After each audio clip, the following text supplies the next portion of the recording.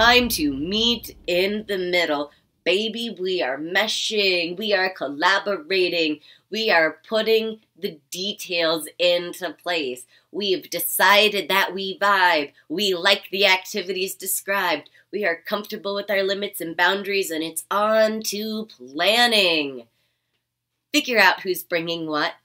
The worst thing that you can have happen is have an elaborate scene planned, show up in the place, and no one's got the goods.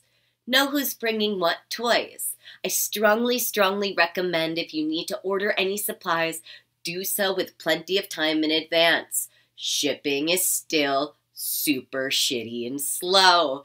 It's just the reality. Even if you pay for expedited shipping, there's really not a guarantee. And, it would be a super bummer to have, an electro-stimulation scene planned and not have the neon wand that you need for the electricity play.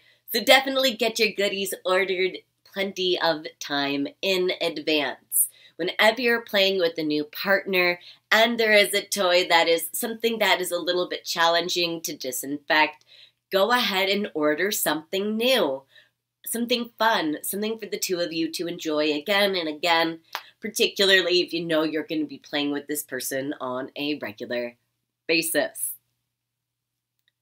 Pick a location. And when I say pick a location, I mean thoughtfully pick a location. What are you doing? How loud is it going to be? Are you going to have hotel security called on you because there's the sound of bullwhips coming from the bedroom? Fun fact, yes, security can and will be called on you in hotels if there is the sound of bullwhips, even if it's just bullwhip practice for a legitimate bullwhip competition at a Western stock show. That's a true story. Happened to a friend of mine. Thankfully, they weren't doing anything kinky, and the Western show was in town, but still, you get my point. Location is key.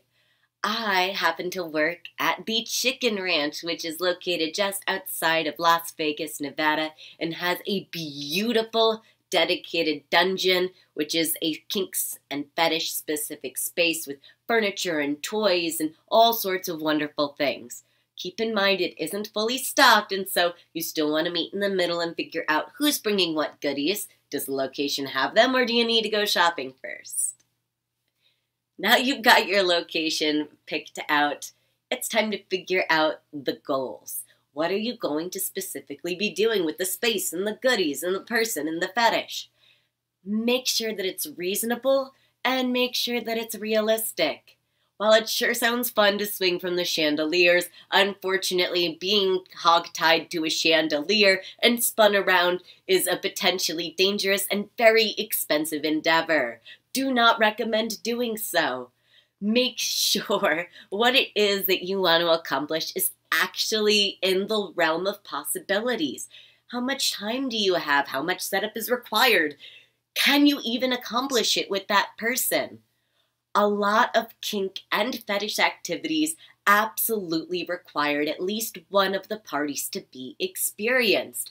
Particularly true if you're playing with ropes, bondage, bullwhips, floggers, anything that can fall into the extreme or edge play kind of category.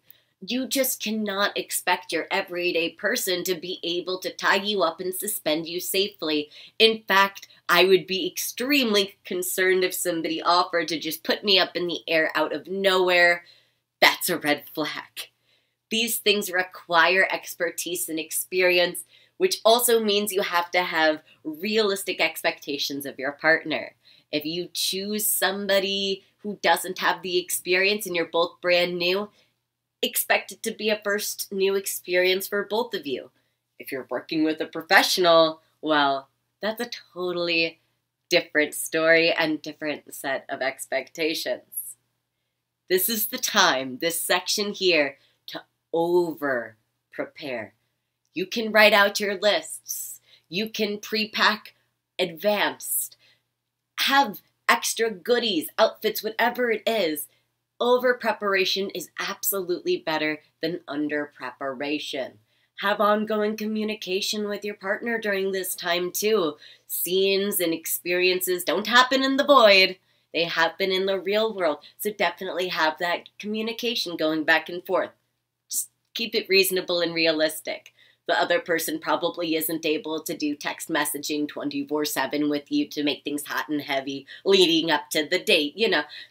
Gotta keep things in the reasonable realm, but also definitely communicate. Hey friends, thanks so much for watching this video. If you enjoyed it, I hope you'll choose to join me live for Coffee with Alice at 10:30 a.m. PST each and every Thursday. Make sure to like this video and then subscribe to my channel and turn on the bell notification. This way, you'll find out each and every time I go live and you'll never miss any new content. Thanks again for watching, and I'll see you next time. Bye!